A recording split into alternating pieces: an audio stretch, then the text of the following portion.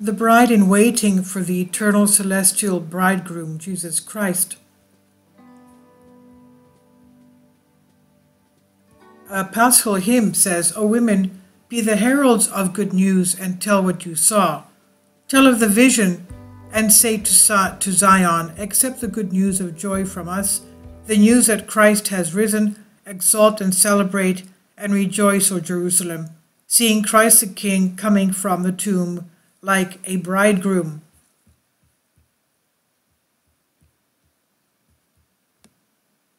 Now, as things in this world are cranking up to the fear factor level, with wars and rumors of wars, it's a substance of peace and a constant expectation of hope to dwell upon that great and marvelous day when our Messiah returns for his bride the second time.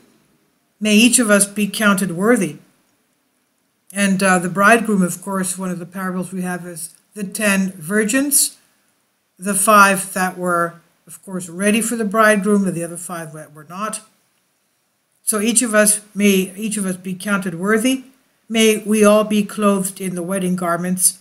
May we each awaken when the call goes out, behold, the bridegroom comes, go out to meet him. May our lamps be filled with oil, trimmed and burning bright. And finally, may we know when to enter at the door before it closes. May this be our perpetual prayer. We will open this most momentous subject with an introduction from the teacher, as recorded by someone, the bride in waiting. Behold the Kala. The Kala is the Jewish word, the Hebrew word for, it sounds very much like the Greek word Kali, meaning beautiful. And that's the term used for the bride. Behold the Kala, said the teacher as he drew my attention to a young woman in the tent village. It's how you say bride in Hebrew. Do you remember when the bridegroom made his visit? It was for her, his beloved. And yet she's still here, I said. She's the bride but not yet married. In the Hebrew wedding, the bridegroom journeys to the house of the bride. There, in that house or tent, the covenant is made. They are from that moment on considered bride and groom, husband and wife. But the bridegroom must then leave the bride and her house and journey back to where he came from. The two are joined in the covenant of marriage. But they don't see each other until the day of the wedding. They spend their time preparing for that day. But for the bride, it seems as if nothing's changed. She still lives with her family in that tent. She is still doing her daily chores. Her surroundings are the same. Her life is the same. She's married, but what's changed? She has changed, he said. She is now the Kala, the bride. I don't understand. 2,000 years ago, the bridegroom journeyed to the house of the bride. Our Messiah journeyed to this world, to our house, into our lives. And likewise, the purpose was to make a covenant. According to the mystery, the bridegroom must leave the bride's house and return home. So Messiah then left this world to return to his heavenly home. So these now are the days of the separation. The groom in his house in heaven, and we as the bride are in our house, this world. And if you said yes to the bridegroom's covenant, you are as she is. You're still in the same tent, this present world, but you are waiting. Things around you may look the same and feel the same. Your life, your circumstances may look unchanged, but something very big has changed, and that is you. It's not the tent that has changed, but your world, but you. And so you are no longer of the world. You're in the world, but no longer of the world. You no longer belong to your circumstances, nor to your past, nor to your sins and limitation. No longer are you bound to these things. You don't belong to the world. You belong to the bridegroom. You're free from this world because you are the beloved and chosen Kalach, the bride of Yeshua Mashiach, Jesus Christ. This is from the Book of Mysteries, Bride in the Tent by Jonathan Cahn, page 93. The bridal covenant. It's still true that 2,000 years ago, the long-promised Messiah, by his Hebrew name Yeshua HaMashiach, made his way to earth, the house of his bride. while here he displayed his eternal love for his beloved in that he laid down his life for her on Passover, the 14th day counted from his original and authentic full new moon. All are invited to enter into the covenant as the adored and beloved bride, but alas, only a handful, yes, to his covenant agreed, and will be sealed and then spend their time set apart in waiting, preparing themselves for that great day.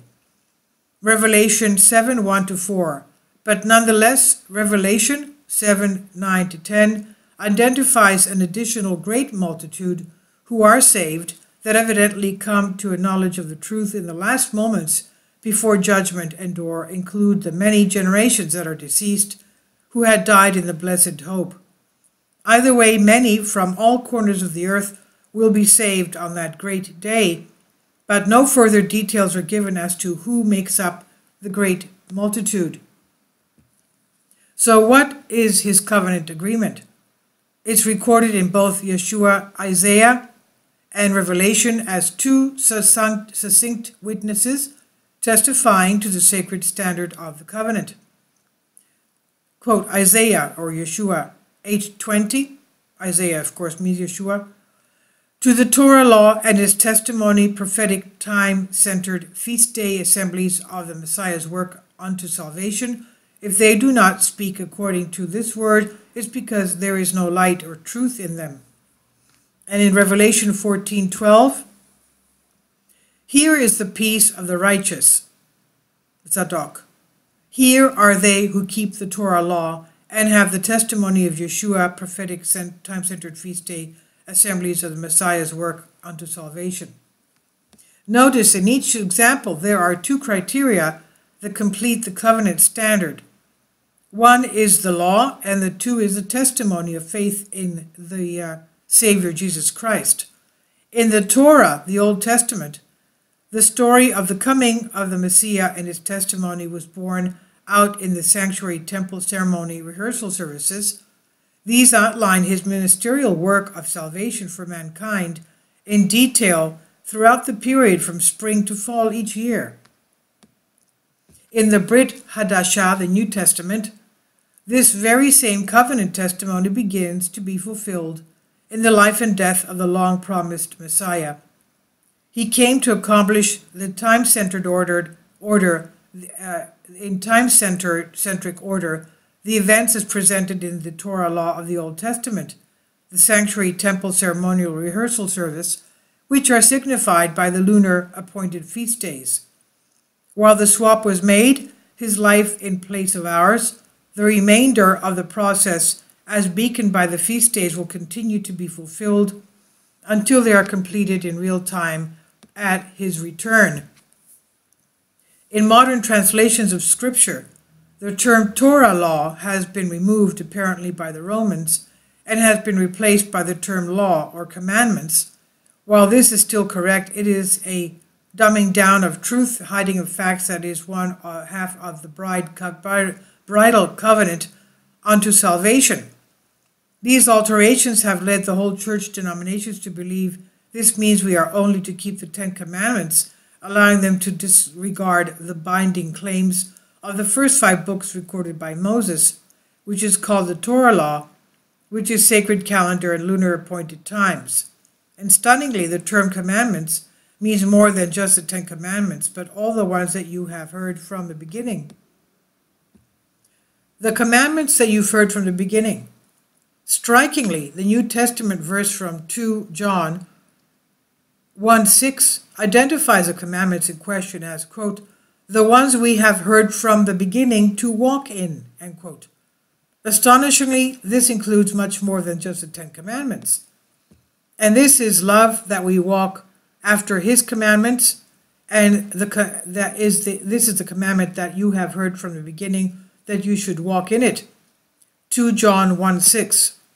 So what are the commandments that we have heard from the beginning that we should walk in them?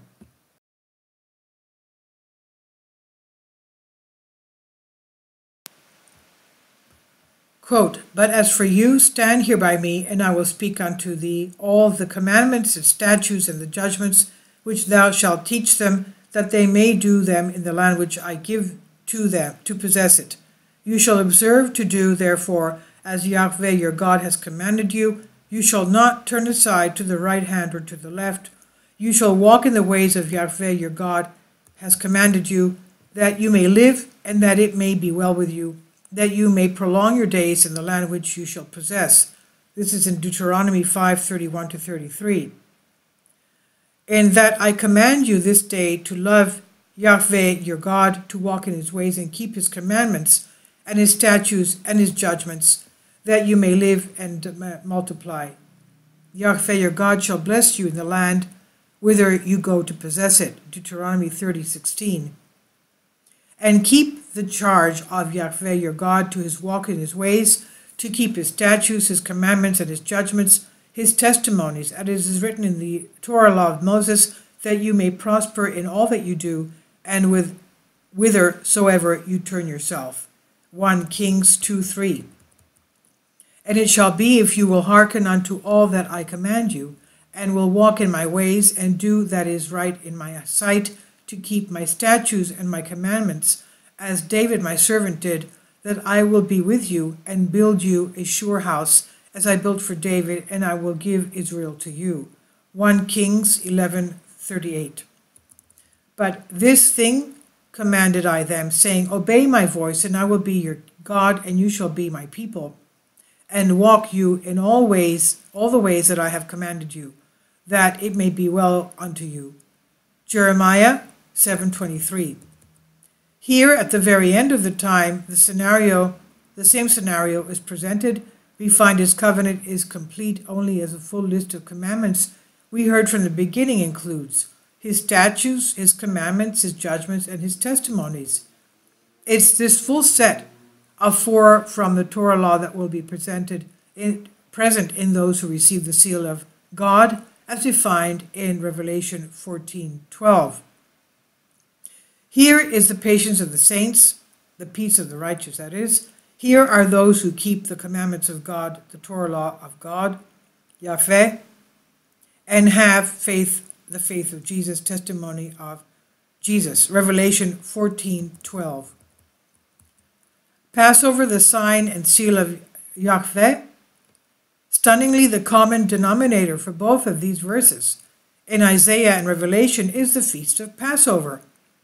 So is it possible that Passover is a seal of Yahweh God and the covering to protect his elect from receiving the mark of the beast?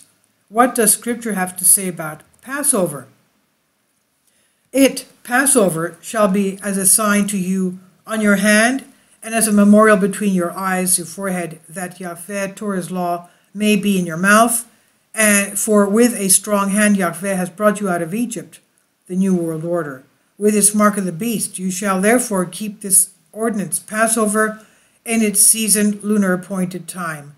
Now, this is on Exodus 13:9-10. Now, I have to tell you that the only Christian church, which is the original way to keep the Passover, Pesach, the resurrection and the passion and resurrection of our Lord Jesus Christ, is the Christian Orthodox Church, because we go with the lunar calendar of the Hebrews. And let's remember that it's written in the apostolic teachings, the Didache, which was what Jesus Christ taught his disciples and his apostles, the 40 days between his resurrection and his assumption, how the church should follow the Easter especially. It's as if he knew that there would be Christian churches that would not keep the proper date. And he said, you must always have it the first Sunday after the Hebrew Passover. He says, even if the Hebrews get it wrong, you still have to follow the Hebrew Passover. He explained this very clearly. He said, if you don't, it's as if I will be getting crucified more times. That's exactly what he said. Now, going back to this, it's in finding and keeping Kadosh, the holy, sacred, undefiled, the authentic Passover feast day of Scripture, that identifies the faithful and obedient followers of Yahweh God. And these alone are in every respect honoring the covenant of the bridegroom. To get it right requires physical action signaled by the hand and the mental decision to, as described by the remembrance or the memorial between the eyes. Profoundly, Passover was ordained by the Most High Yahweh God to be the sign and seal of his obedient and faithful followers throughout history. Okay, there are many times that we have the Catholic and the Protestant Easter, unfortunately, before the Pesach, before the Passover of the Hebrews. Can you imagine? I mean, that's ridiculous.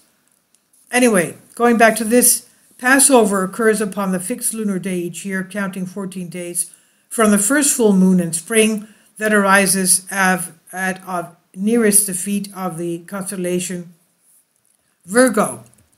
In locating the authentic Passover, one must count from the original full moon as a new moon, and in doing so, it's discovered that the true seventh-day Sabbath, in fact lunar, just is the very place in Scripture where the Passover 14th is mentioned. The 7-day Sabbath is always the next day on the 15th of the lunar month. By extension, Isaiah 66:23 reveals that from one new moon to another, the authentic 7-day Sabbath is found upon the 8th, 15th, 22nd, and 29th of every lunar month since creation. This year, Passover is to occur April 30th, 2020 of the Roman solar calendar. And the bride is waiting. Yeshua, our Lord Jesus Christ, was about to leave his disciples and faithful bridal followers and return to his Father's house. He declared a most comforting promise of his return in John 14:3. Let not your hearts be troubled. You believe in Yahweh God and in me. In my Father's house are many mansions. If it were not so, I would have told you. I go to prepare a place for you, and if I go and prepare a place for you, I will come again and receive you unto myself, that where I am, there you will be also. That's the word of the bridegroom. Our eternal home with the bridegroom is not here, it's there. So for these past 2,000 years, we've all been living the time of the separation as the bride in waiting, we, the church, as we remain faithful to his kingdom and wedding covenant, the Torah law, the testimonies of Jesus. We remain his ordered, adored, beloved bride and betrothed princess bride of his eternal kingdom his eternal kingdom government. If we have been ignoring either the Torah law or the testimony of